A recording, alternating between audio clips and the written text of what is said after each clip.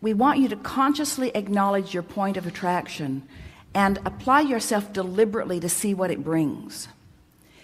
Because words don't teach. It's only life experience that teaches. So this question is actually a much better grounded question than it seems at face value, because whatever it is that you set your mind to will fill in with a reality. So the question that you're posing comes from the standpoint that almost everybody asks all the questions as they are looking at the results. Here it is.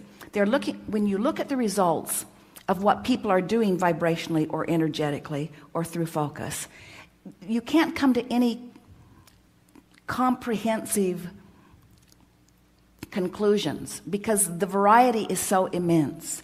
But when you start at the basis of something individually yourself and you figure out the actual basis, you said it's a workable system and the processes and such are giving me good results.